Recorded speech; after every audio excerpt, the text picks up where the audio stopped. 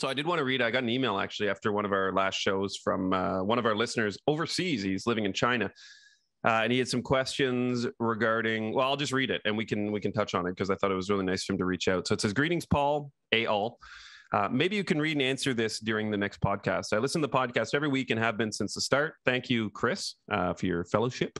I was probably one of the original 6 you guys mentioned. Remember I was saying we only had 6 downloads last September? Mm-hmm. I currently live in China, but after 12 years, we'll be returning back to Ottawa area next year around June. We started looking for houses during our last visit in 2016 and almost purchased a home in Canada for just under $500,000. And now we're kicking ourselves in the ass for not committing. We were supposed to move back early last year, but the world fell apart and then the housing prices skyrocketed. He said, you don't by any chance have a time machine, do you? I don't, but talk to Mr. Campbell. He very well might. He's a bit more of a wizard than I am. We honestly don't know what to do. We don't know if we should try to buy while we're living abroad, which seems like way too much work. I'm a Canadian citizen, but my wife isn't.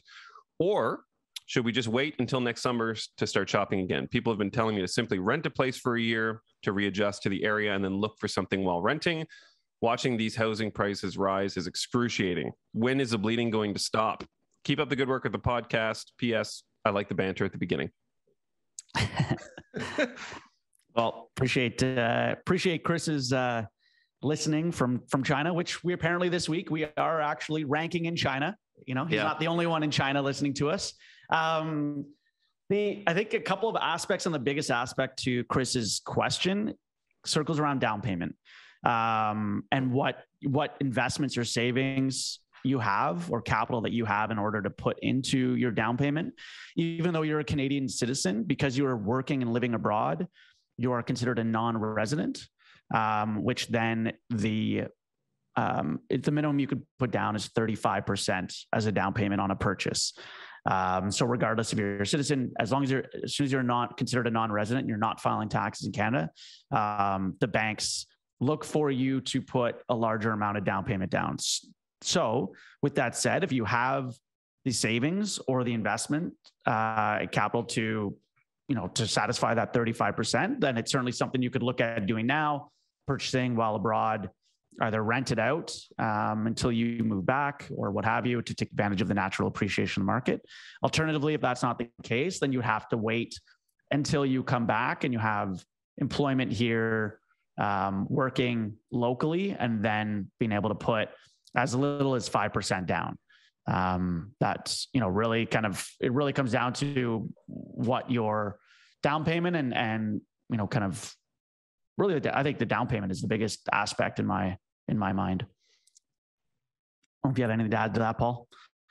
No, I mean, it's a very good point. I mean, there's a few pieces of information, like you mentioned, that we kind of have to have in order to properly advise on options. But as far as timing, I mean, I think you said it. I think you hit the nail on the head there, Dave. I mean, if they're able to come back prior to that, which is probably going to be very challenging. And I mean, China's not exactly Toronto as far as like proximity. So, I would say, it's worthwhile keeping an eye on the market. But my opinion, if you're coming back next June, I would just probably continue to put further money aside to maybe bolster that down payment and then be a bit more aggressive next year when you come back. Because even shopping abroad is very challenging if you can't actually physically go into the space yourself, and you're relying on your real estate agent or whomever to tell you that it's a good investment opportunity. So personally, I think if you're buying a home, you got to be in there, you got to feel it, you got to see if it's actually what you want, because a lot of times things, pictures can look really good, and then you get in there and just the feeling of the space is not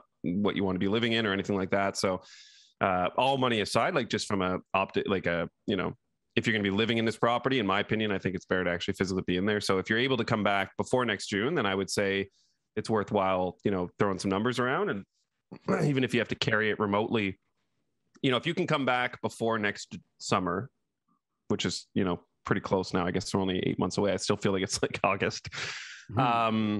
But if you could come back and say, December of this year, you find a property with some good opportunities and you pull the trigger on it. I mean, I think that wouldn't be a bad idea to just even carry it for that 6 months on your own abroad so that you can have something ready to kind of turn key when you come back. But otherwise, again, like to me, if you're buying a place to live in, you gotta physically be in there and feel it and, walk around the property and actually be, present for that decision.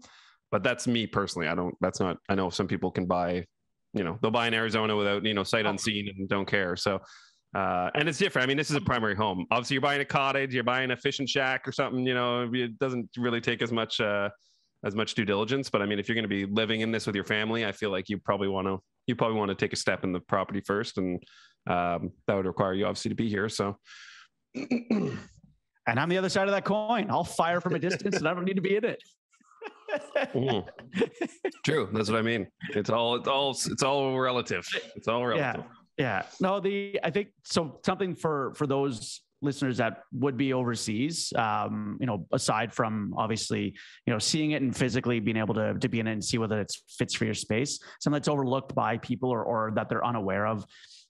Your residency status, your working status comes into play with regards to down payment and who you're working with as well, or working for, and which country. So if you're working in the US, you can get away with lesser down payment than if you're working in China or Europe or what have you, or Australia, things like that.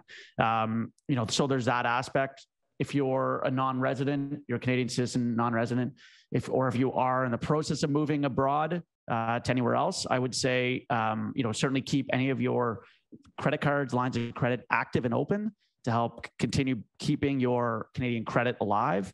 Mm-hmm. Otherwise, from a qualifying standpoint, what we do on the mortgage side is we'll look for alternative ways of qualifying your credit. So, we'll look for an international credit bureau. We'll look for 12 months bank statements showing regular payments to a credit card overseas or to a regular utility bill, things like that. A letter from your local bank saying that you're in good standing, things like that. So there are different ways in which alternative credit when you're abroad is defined. But certainly, if you're in this case of Chris looking at maybe moving back and then shopping, something to keep in mind as well is that if you have employment and you're on probation, so typically a probationary period is 3 months, you'll also want to ensure that, you're not just buying something right when you come back and setting a quick closing date, because you'll need to not be on probation for that position as well. So that's something to keep in mind going forward too. So those, if you are living abroad, you have questions, feel free to fire us any emails or, about your individual situation. We can always help you out too.